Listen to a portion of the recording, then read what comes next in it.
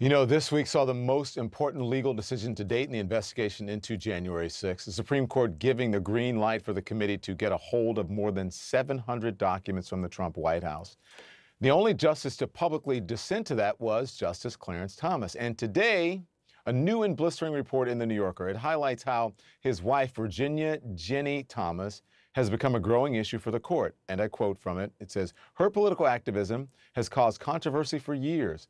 For the most part, it has been dismissed as the harmless action of an independent spouse. But now the court appears likely to secure victories for her allies in a number of highly polarizing cases on abortion, affirmative action, gun rights. The author, Jane Mayer, joins me now. She is the chief Washington correspondent for The New Yorker. Jane, this piece is fascinating. And I was just saying, she's been doing this for years, but now there may be some consequences for it. Good evening to you. You know, you lay out several conflicts of interest that Ginny Thomas is really involved in. And I just want to get more specific on some of those before you respond. But first, you title this piece, Is Ginny Thomas a Threat to the Supreme Court? Most people have never even heard of her name. So what's your answer to that question? Of course, we don't write the titles ourselves, but I hope people will read the piece and they can make up their own minds. I think that, she's posing some really disturbing questions about the court's independence and about her husband's independence politically from the activities she's involved in, because she is actually engaged and has close ties to many of the cases that are before her husband's court. Mm-hmm.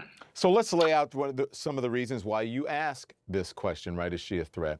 Thomas has given out awards for conservative group, and some other recipients have had or could have business in front of the court. And you write this, at the 2019 event, Ginny Thomas praised one of that year's recipients, Abby Johnson, a former Planned Parenthood employee who became an anti-abortion activist, for her riveting indictment of Planned Parenthood's propagation of lies. That year, Thomas also gave a prize to Mark Meadows, then a hardline Republican in Congress, describing him as the leader in the House right now that we're waiting for. SCOTUS is facing a huge abortion case right now. Mark Meadows could end up before the court if he keeps fighting the subpoena. There are some of the biggest issues before the court right now. How alarmed is the legal community about her influence?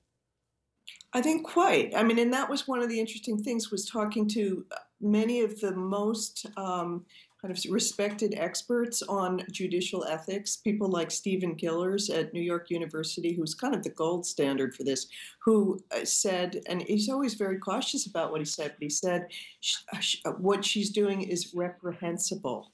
And what he said was that it's hurting the administration of justice, because when you look at the rules for how judges behave, it's not just that they are supposed to have no conflicts, but it's also considered just as important that they have no appearance of conflicts, because the appearance of justice is important for the public's trust in the courts. And this kind of behavior undermines it. And it's forbidden, really, for all the lower courts beneath the Supreme Court. There's a judicial code of ethics that binds the lower courts, but the justices in the Supreme Court hold themselves above the ethics code and say that it's basically optional for them.